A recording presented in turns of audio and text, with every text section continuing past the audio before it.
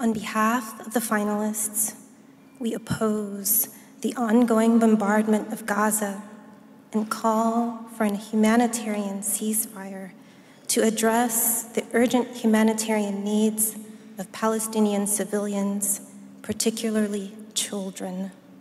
We oppose anti-Semitism and anti-Palestinian sentiment and Islamophobia equally, accepting the human dignity of all parties, knowing that further bloodshed does nothing to secure lasting peace in the region. Thank you.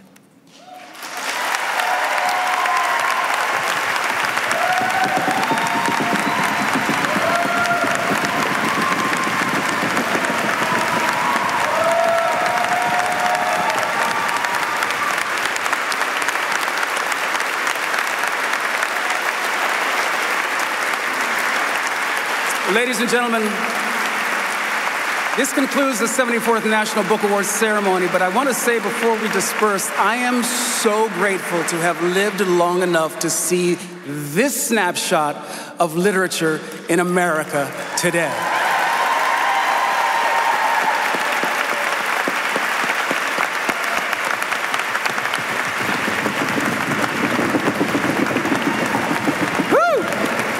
Congratulations to all of the finalists, the winners, and the judges. Thank you all, ladies and gentlemen, for coming. For those of you at home, thank you for being with us. And please, all of you, keep reading. I know I've got my work cut out for me after tonight. God bless. Look after yourselves going home.